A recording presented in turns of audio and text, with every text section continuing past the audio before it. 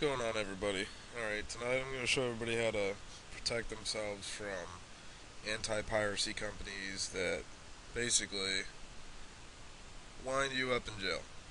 So there's this program called PeerBlock, PeerBlock.com. You're going to download it, doop boop doop, go to downloads, PeerBlock 1.1. Let's see where we at here. Uh-oh. Alright, 1.1. I got it running right now, so I don't even know if it's going to install.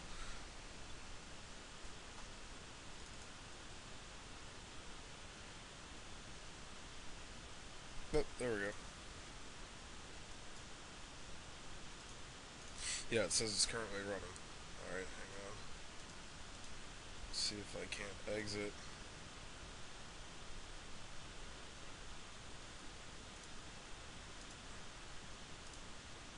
Okay, here we go.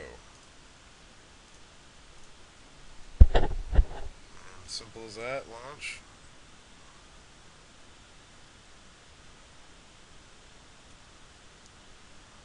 Alright, it's going to download a list for you, which is probably already in there, but it literally blocks. See, it's blocking right now these IP addresses. I have it,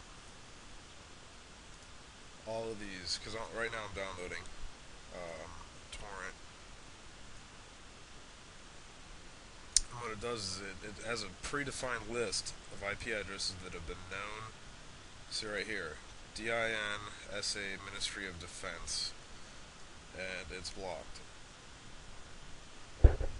It's got a source and a destination, all that good shit. But this is what you want. And don't click block HTTP, because then when you go on your web browser, it's going to block a lot of fucking sites. But you can go to settings, make it all pretty, so it looks really cool. Uh-oh, settings didn't stick. There we go. Look at that, Ministry of Defense, Ministry of Defense. What is this? Beijing. I have no fucking clue. But anyways, it's obviously not like in the Ministry of Defense. I got uTorrent down here. I'm downloading several torrents right now. Downloading pictures of my niece. That's what I'm doing. Which somebody decided to upload as a torrent. I'm just gonna go with that story. But this program used to be able to. There we go, list manager. Okay, P2P, spyware, advertising, and I also block education because that's all the colleges. It'll block all the colleges.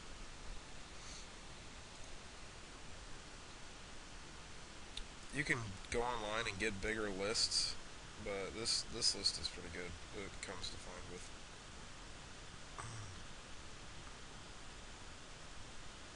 See, plenty of IP addresses. It'll block all of those, so you never have to worry about it. And it won't slow your download down at all. It'll block a lot of IPs that are peers, but you kind of want them to. Alright, so now that I selected the lists and the settings, it just downloaded the updates to them for ads, educational, P2P, and spyware. And then it generates the list. And boom, see the number change? Alright, list is updated. Good. Blocking all that shit. That'll keep you safe.